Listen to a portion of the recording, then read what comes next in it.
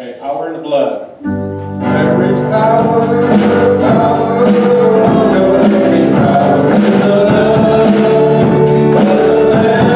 There is power, power, power in the precious blood. There is power, power, wonder-working power in the blood of the Lamb. There is power, power, wonder-working power in the precious blood of the Lamb. Power, power, wonder-working power in the blood of the Lamb. There is power, power, wonder-working power in the precious blood of the Lamb. We're going to continue today with our Bible study power for today. If I can have Jeremy go ahead and open us up in prayer. We thank you, Father God, this morning. We give you all the praise and all the glory. We pray, God, that you would open up our hearts and our minds to your word, Father God, and we thank you for what you're going to do, Father God. Amen. And there's also a children's church in the back if you guys want to go in the back. Where's your baby? 5 to 10. Oh, we brought you the babies too. Was your other baby you got?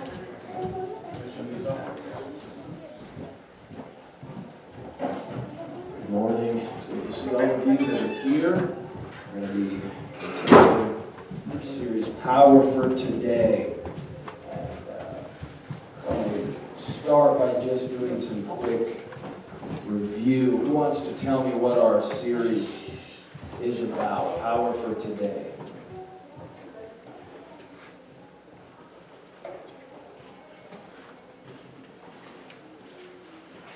Who remembers Power for Today, what our series is about? Michelle? Good. The function of the Holy Spirit in our lives. And what did we study last week? Pentecostal power. Okay, what was that about, Jerry?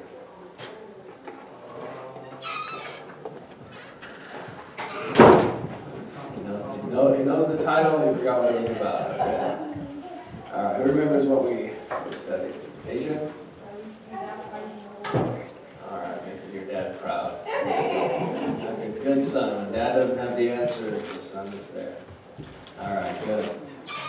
What else? Who else remembers something that we did last week? Pentecostal power.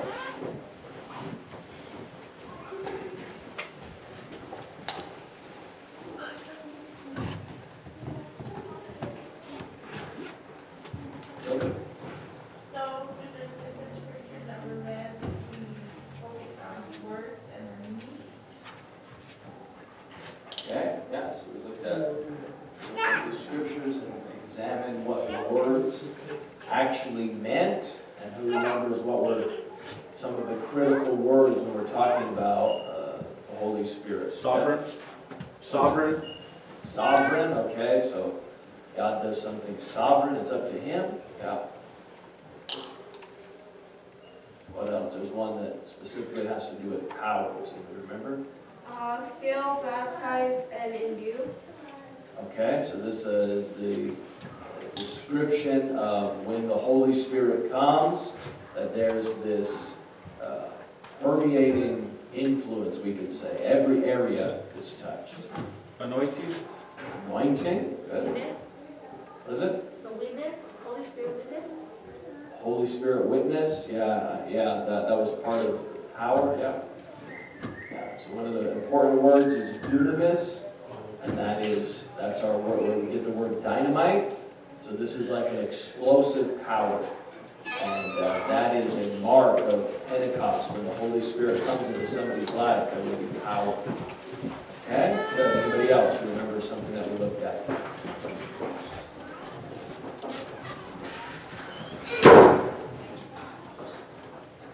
Stuck with your own. Michelle? Holy Spirit impacts every area of your life, and so it fills the area, everything that surrounds you. Yeah. The wind, the fire. Yep. Yeah. So the band said, fill, yep. Fills every area. Good. Okay, so we're going to move on this week. And this morning, our fifth lesson, we're going to look at speaking in tongues. Fifth lesson, speaking in tongues. Now, speaking in tongues is definitely a very important part of this series because it's possibly the part of the baptism of the Holy Spirit around which the most controversy and confusion revolves. Now, we've obviously studied this in different settings. I've preached on this, so a lot of this may not be new for you if you've been, this is something that you've thought about, paid attention to, but maybe for some of you it will be, and for others it will kind of solidify the doctrine of speaking in tongues. And so, ever since I have entered into the ministry, this is always something that I get lots of questions about. People are, they get saved, and then they have questions, or somebody in their life begins to question them about speaking in tongues. So hopefully this will provide some more resources to you and also help you understand what speaking in tongues is all about. So let's get some scriptures. If you want to read, lift your hand. We'll give you a scripture. Leland, you're going to read our main scripture, Acts chapter 2, verse 1 through 4. Evan, Acts chapter 2, verse 4. Adrian, Acts chapter 19, verse 2. Leanne, Acts chapter 2, verse 4, the second time. Aileen, Acts chapter 10, verse 44 through 46. Jeremy, Acts chapter 19, verse 6. Michelle, Acts chapter 8, verse 17 through 19. Jeff, Acts chapter 2, verse 4, the third time. Sylvia, 1 Corinthians chapter 1, verse 27. Anybody else want to read? I can give you a scripture if you want to read.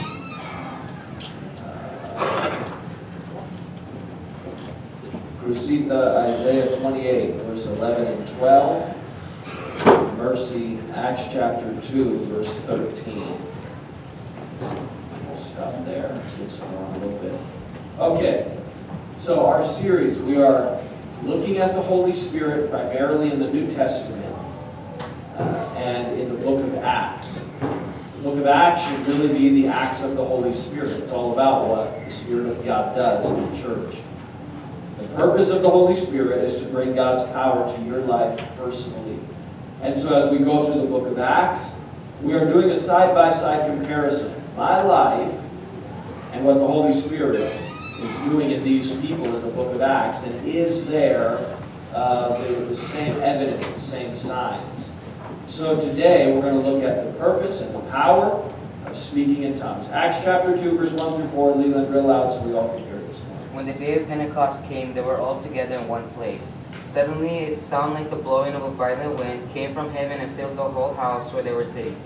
They saw what seemed to be tongues of fire that separated and came to rest on each of them. All of them were filled with the Holy Spirit and began to speak anew in other tongues, and the Spirit enabled them. Okay, so the first thought this morning is the timing and evidence of speaking in tongues. The timing and evidence of speaking in tongues. Let's first consider the timing of speaking in tongues. When does someone receive the baptism of the Holy Spirit? That's an important question because the Bible talks about the baptism of the Holy Spirit. The question is, when does this happen? When should this happen? A common objection of tongues is the idea that we receive the Holy Spirit at salvation. And so the argument goes something like this. Well, you got saved, you received the Holy Spirit, and you didn't speak in tongues, therefore there's nothing more that you should be seeking. So expecting anything else is unnecessary according to this understanding of the baptism of the Holy Spirit. However, what is always critical in life, and especially in Christianity, is we don't just make up things. We don't just decide we believe something, you have to go to the Word of God for the pattern. That is what matters. And when we're discussing specifically the church and the Holy Spirit, the book of Acts is one of the most critical books in the entire Bible. The book of Acts provides a blueprint, a pattern for the entire age of the church. Now, I'm going to explain this quickly, and hopefully that is the book of Acts. And we, yes, unfortunately, we are unique, but that's not, first of all, it's not because we're trying to be unique. You ever met Christians that it's obvious they're trying to be unique? They have some weird, bizarre doctrine that they're like, yeah, we're the only ones who do this. Well, there's probably a reason, because it's weird. Like that. It's not in the Bible. That's why you're the only ones who are doing that. But the purpose is that we're trying to be unique. And the good thing is there are other churches out there that are close to this. Unfortunately, it's becoming more and more rare. And I would say, in my experience, our fellowship is probably the largest movement I've encountered that has stuck to this. But yeah, we are playing out the book of Acts. We are following it to the best of our ability.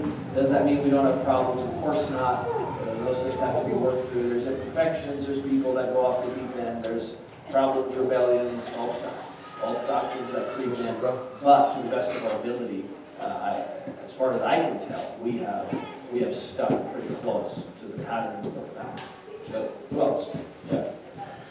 So I just thank God for our fellowship and the order, you know what I mean, when we speak in tongues and all that, because I've been witnessing to people. I had a couple of weird ones, man, where I was asking this lady one time if she's saved, and she said, yeah, I'm a tongue talker, and then she starts spouting off all kinds of crazy stuff, and I'm like, I'm like, well, praise God, I'll just go to the next person, people are weird, bro, like, I mean, I don't know, they're just crazy.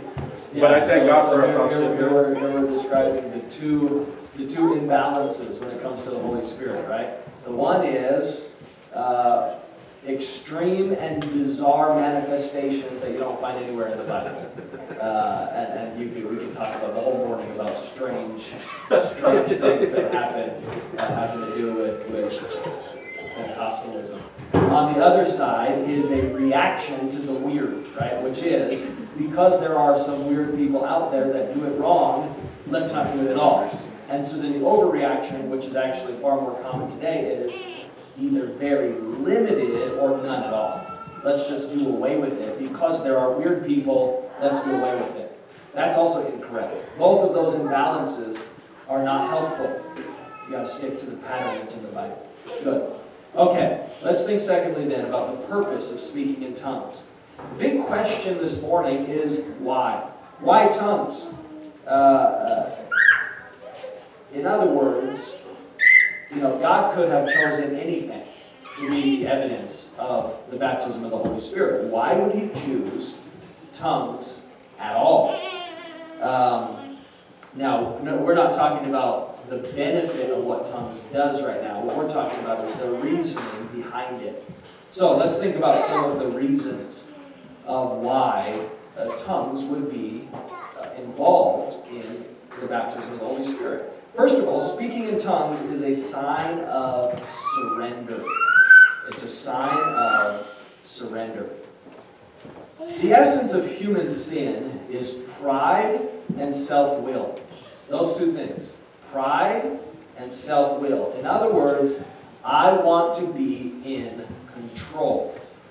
You look at the Garden of Eden, what does the serpent tell Eve? You shall be as gods. So, salvation does the opposite. Because sin is pride and self-will, salvation involves humility and surrender. The opposite of sin. And this plays out all throughout salvation. And we can apply it when we talk about speaking in tongues. You know who really despises speaking in tongues? People who feel they are cultured and educated in spiritual things. In other words, they have a sense of religious pride. And like I've been telling you guys, I've been reading about some of the Pentecostal revivals in history. And one of the interesting things is most of the time, Pentecostal revival has flourished in the lower tiers or lower echelons of society. In other words, like when there was the great Pentecostal movements happening in the early 1900s and the 1950s, you know what it was? It was poor people. It was people that were oppressed by society, people of color, and there was a great move of God. Part of why it wasn't the higher tiers of society was because these people had the attitude of like, I want to be in control. We're not going to do that. I'm not going to look that way. One of my favorite stories about the early days in our fellowship is Pastor Mitchell preaching to the Prescott Church, which at that time was like, you know, all these crazy young hippies, right? Hippies, these were people that didn't shower, had long greasy hair, you know, had all sorts of strange problems. You know, they're bringing their dogs to church. It was a wild thing. And there was a girl who got saved, a teenage girl. She witnessed to her parents, right? She's hooked on drugs. She's a freak. She gets powerfully saved. Her parents, who are like good upper class Christian people, right? They're so shocked by their rebellious daughter that gets saved. They go, we have to go to the Potter's house and see what's happening at that church. Mom was a Sunday school teacher. The dad, he was the president of the golf club, I think. And they came to church, and they're sitting, you know, just imagine this, right? You've got a church full of teenagers and 20-year-olds that are just crazy, out of their mind, all brand new Christians, just, you know, sitting on the floor, singing, you know, being the way it was in those days. And then you have, you know, the president of the golf club. And he comes and he's sitting down. Pastor Mitchell pulls the altar call. You know, God's Spirit is obviously there, it's anointed. And this couple gets convicted. They lift their hand to get saved. So Pastor Mitchell said, you lifted your hand, I want you to come to the front. And they will not stand up. In other words, we're not getting up in front of these people and admit that we have a problem. No. That's embarrassing. We're not like these people. And so Pastor Mitchell, what he said was, this went on for about a month because he refused to pray for them. He said, I won't pray for you unless you come to the front. And he said every service they would lift their hands, they wouldn't come to the front, and he wouldn't pray for them because they wouldn't do it. In other words, they needed to humble themselves. And so I think finally, after like a month, they finally came down and got saved. And for those of you who know them, the girl who got saved, the teenager, this is Pastor Kevin Foley's wife, Janet Foley. Her parents were Phil and Pat Payson. Phil Payson was the one, I think, he originally came up with the idea of doing the Trumpet magazine, recording sermons. Pat Payson was in charge of the media ministry for years and years in the Prescott Church. But here's one of the principles, right? Is salvation is about surrender and humility. And this is why so often those who think that they are cultured and educated, they want to resist things like the doctrine of tongues. 1 Corinthians 1:27. But God has chosen the foolish things of the world to put to shame the wise. And God has chosen the weak things of the world to put to shame the wise. Okay, what an awesome scripture. God has chosen the foolish things of the world to put to shame to wise. In other words, you know, again, God could have chosen anything, right? He could have said the evidence of the baptism of the Holy Spirit is to stand still, be quiet, and look professional. But He chose speaking in tongues. Something that is going to put to shame the wise. In other words, people that they are full of pride and religious arrogance. They don't want to do that. They don't want to speak in tongues. It's kind of weird. I feel out of place. I don't like church to be like that. I want to control it. God has designed an outward sign of humility and surrender, and that's speaking in tongues. Speaking in tongues involves a relinquishing, first of all, of understanding. Wait, but, okay, how should it sound? I don't know. Okay, how am I going to hear it? I don't know. But is God just going to make it? I don't know. It involves relinquishing understanding and relinquishing control, right? It's actually going, God, I'm surrendering to you. I'm not going to be in control. You are. Well, Pastor, what am I saying? I don't know. It's a heavenly language. I don't understand it, neither do you. Anybody who claims to understand it all the time, we have a special place for you in the back.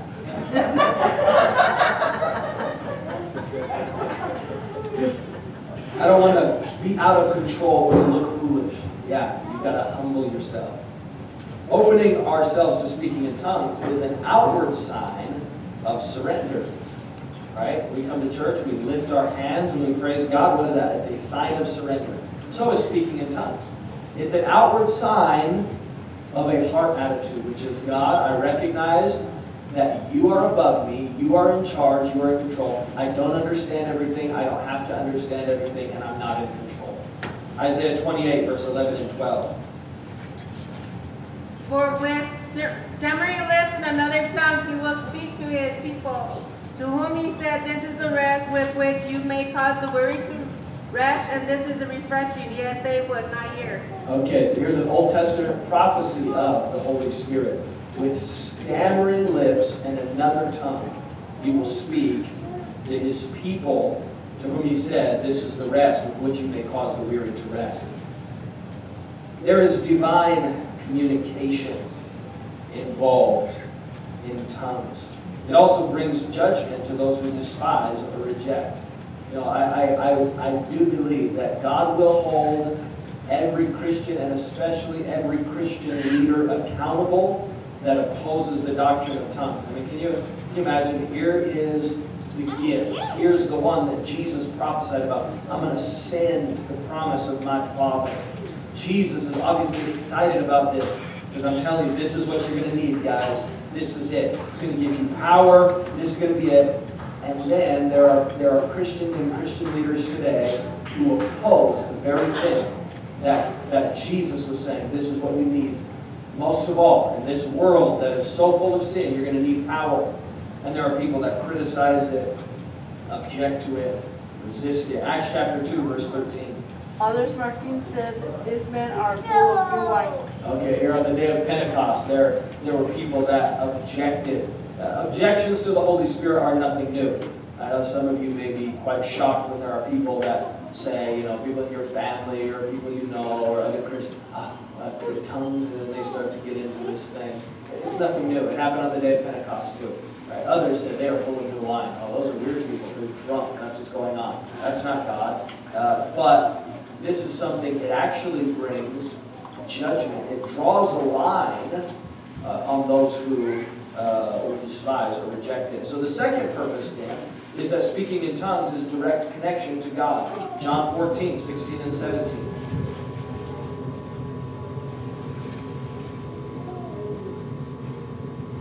I give that up? No? There we stop? Okay, let's get some scriptures. And you read that scripture there, John 14, 16 and 17. Leanne, 1 Corinthians 14, verse 2. Jeremy, James chapter 3, verse 6. Michelle, James chapter 3, verse 4 and 5. Saravina, Acts chapter 2, verse 7 and 8. Heaven, Romans 8, verse 26. Adrian, 1 Corinthians 14, verse 14. Leland, Jude, chapter 1, verse 20. Sophia, 1 Corinthians 14, verse 4.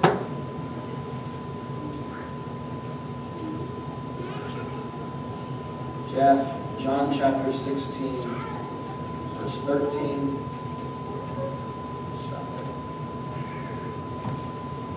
Okay, so the second reason or purpose of speaking in tongues is a direct connection to God, Aileen, John 14, 16, and 17.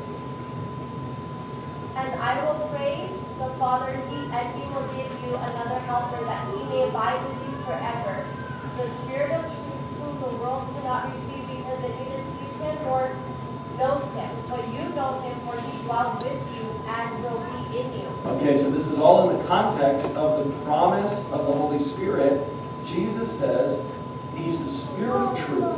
The world does not see him or know him, but you know him, for he dwells with you and will be in you. That is talking about the indwelling of the Holy Spirit. And he says this is like a direct connection to God. The world doesn't know God. But the indwelling of the Holy Spirit, it gives you a direct connection to God. When someone's baptized with the Spirit, they are filled with the Spirit. In other words, there's a direct connection. There's this integration almost of us and God. 1 Corinthians 14, verse 2. For he who speaks in tongues does not speak to men but to God, for no one understands him. However, in the Spirit he speaks mysteries. Okay, so this is explaining. He who speaks in tongues does not speak to men but to God, for no one understands him. However, in the Spirit he speaks mysteries. This means you are able to speak directly to God. Speaking in tongues is so powerful because it bypasses human limitations of speech. How many know a lot of times the English language simply is not enough? There are times, there are people that say, well, I'm not a good speaker. The good news is when you speak in tongues, it bypasses all of that. There are times when there's just simply not the right words.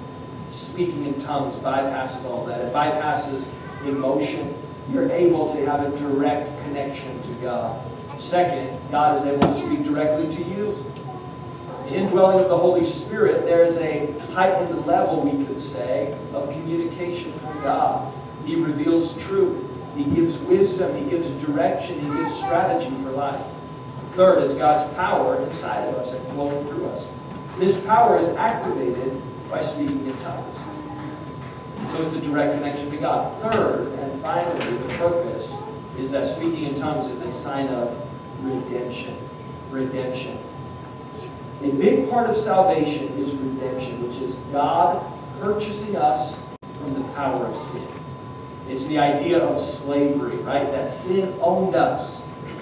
And then Jesus came in, purchased us with his blood, and we are bought from the power of sin. Sin ruled over us, and this is part of what speaking in tongues demonstrates, is the power of redemption.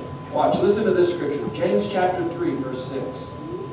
And the tongue is a fire, a world of iniquity. The tongue is so set among our members that it defiles the whole body and sets on fire the course of nature, and it is set on fire by hell. Okay, so that's an interesting scripture about the tongue. And it's talking about the power of sin in somebody's life. And he mentions a few things. He says it's a world of iniquity. How many know sinners talk like sinners, don't they? It comes out of their mouth. It is, from lying to manipulation, to hurting people with their mouth, to foul language, to perversion. Sin has power over the tongue when sin is ruling in the human heart. But then it also says there in that scripture, it says it is set on fire by hell. Look there again. It's set on fire by hell. In other words, here's this horrible picture of the human being like being controlled almost. There's this dominion that hell has when sin is reigning in the human personality. It goes even further. James 3, verse 4 and 5. Look also at ships. Although they are so large and are driven by fierce winds, they are turned by a very small rudder, wherever the pilot desires. Even so, the tongue is a little member and boasts great deeds. See how great a forest a little fire kindles. Okay, talking about the power of the tongue. Now,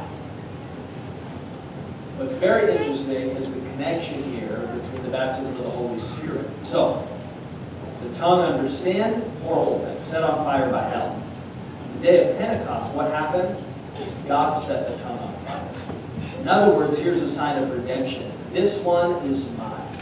It doesn't belong to sin. And it talks about, interesting isn't it, winds and fire. The very same thing that happened on the day of Pentecost.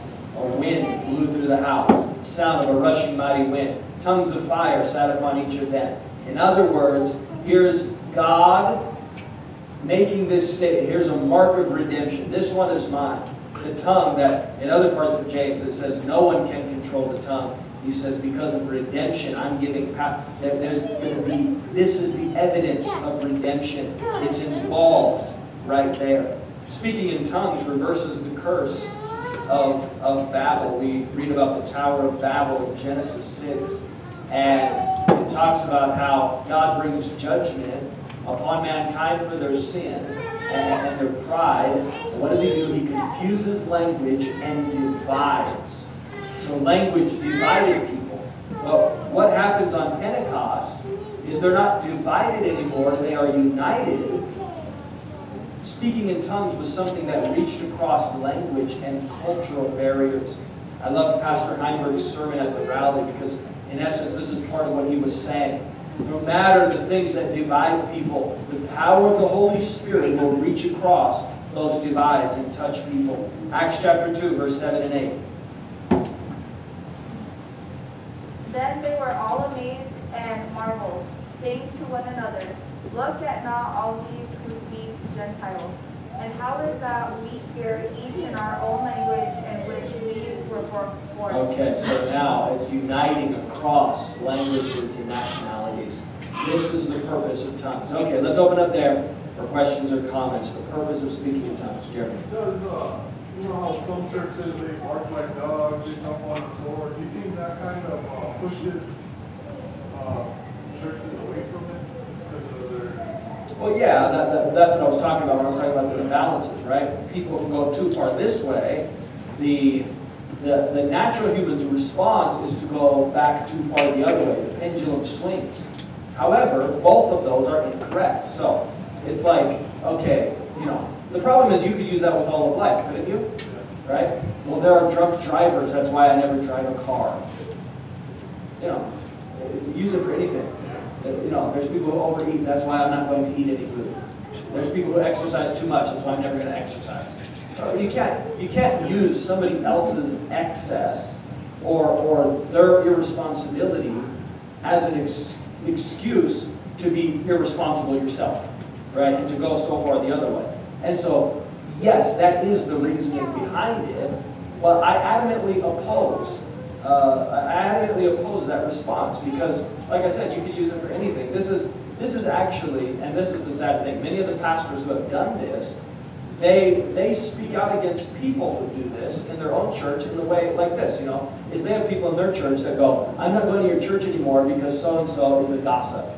And no doubt, those pastors have told that person, no, that just because they're doing wrong doesn't mean you should do wrong.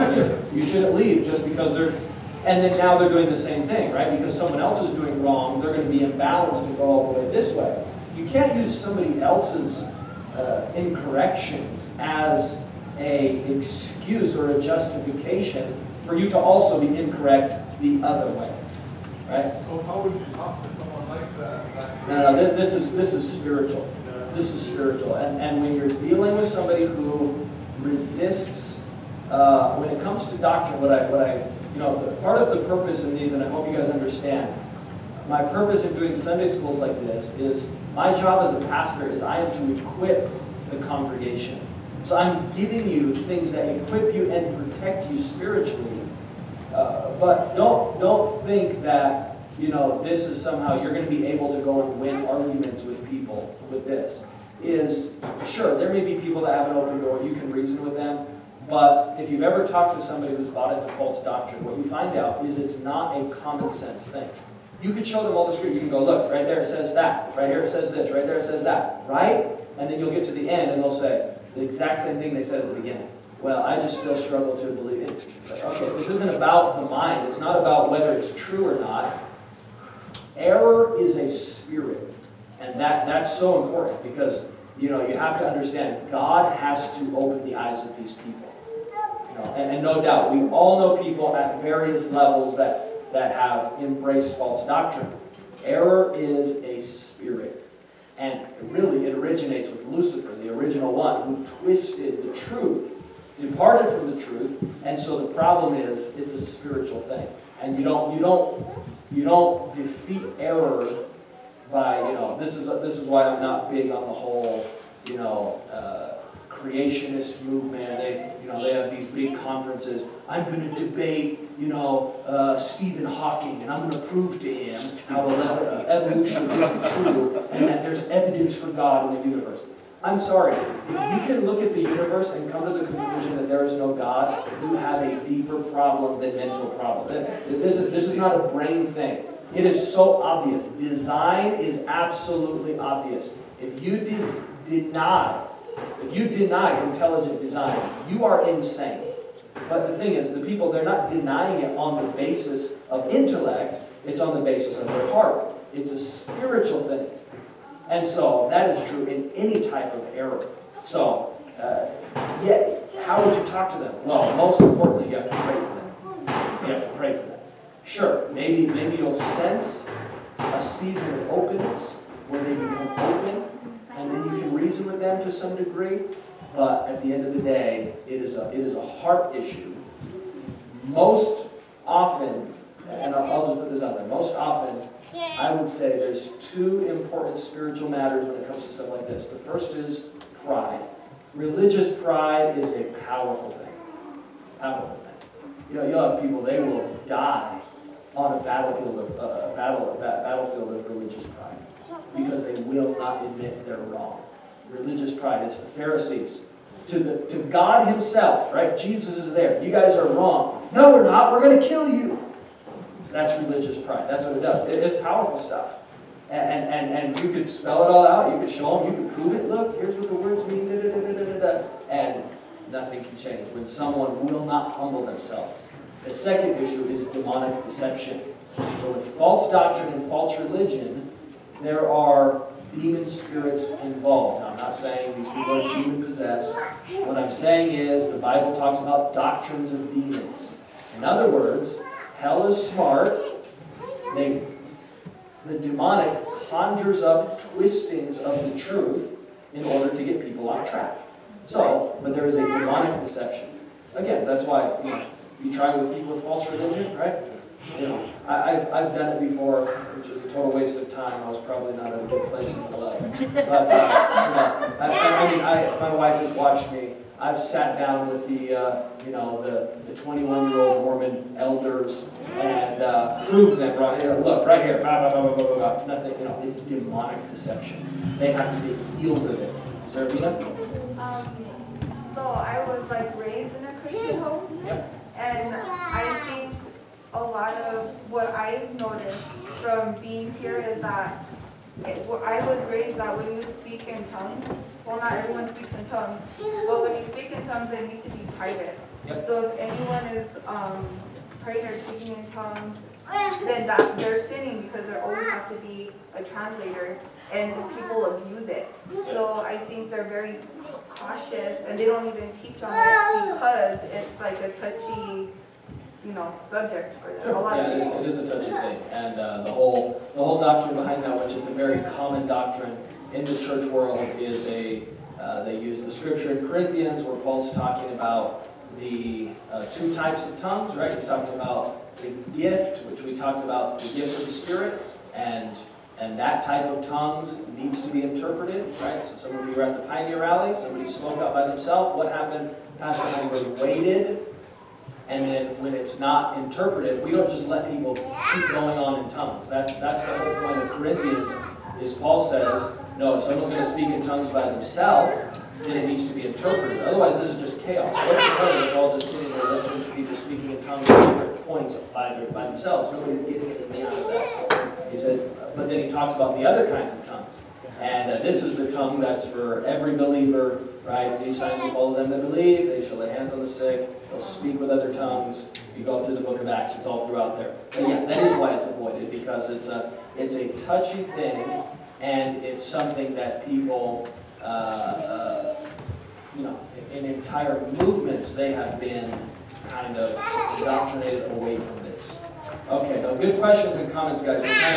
We kind of ran over time, so I'm going to just leave you with a few simple points, which we're not really able to explore this for the sake of time. But the final idea is the blessing of speaking in tongues. And so we talked about the purpose. Now, what do tongues do? First of all, it gives you power for prayer and praise. This is what will make your prayer and your praise life powerful. Is being baptized in the Holy Spirit. This is why we contend for a powerful praise service. You know, I'll be very honest with you. We are not. This is not a. We praise and we pray, and we are not worried about volume. We're not worried about volume. When they got filled with the Holy Spirit in Acts chapter 2, people could hear them. How? Because they were downstairs. We know that because they were. It says they heard them. So they were being loud. In other words, they weren't doing this.